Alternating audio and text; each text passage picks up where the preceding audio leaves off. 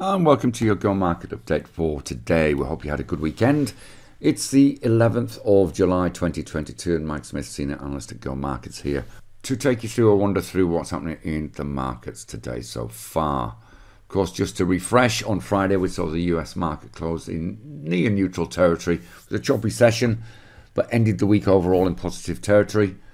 But US futures haven't followed through on that sentiment. We're seeing things slightly softer in Asia, and that may just be due to a little bit of caution in light of what's coming out later in the week.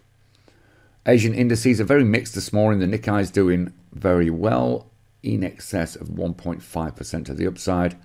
The ASX, however, is down 0.5% at this stage towards the lows of the session, and European futures are pointing to a mildly lower open. The US dollar index added to the gains from the early part of the week on Friday, and it is up in Asia, challenging that resistance line that it's been smashing against over the last few days. Very strong, particularly against the yen today. Gold is flat around 1740, and we did see some recovery in oil after dropping in excess of 10% earlier in the week, and is now around that 106 level on the Brent crude contract.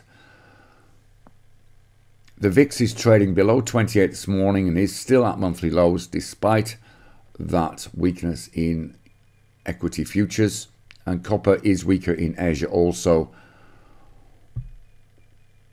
on Chinese demand concerns and may test last week's lows.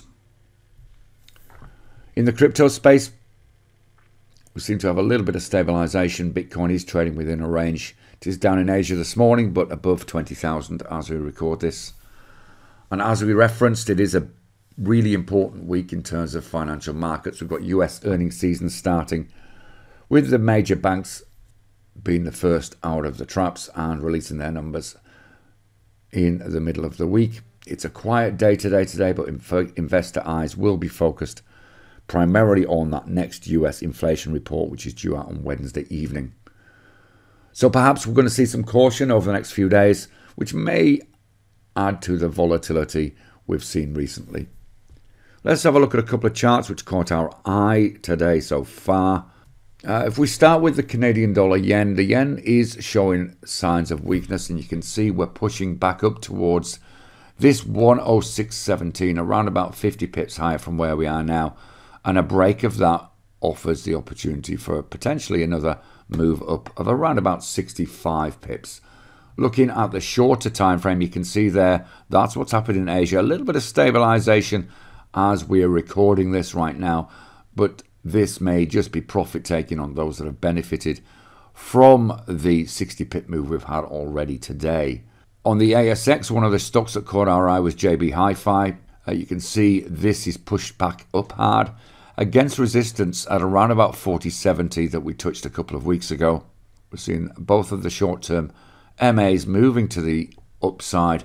At this stage, not a lot of volume behind this, so it'll be interesting to see where this sits towards the back end of the day. If we do push through this, we've potentially got a gap closing move here, and then even up to the last established support before we had this down move at around about 43.60. So plenty of upside in this if we do get some buying pressure, and one to watch during the course of the week. Trade safe, and we'll see you again soon. Bye-bye for now.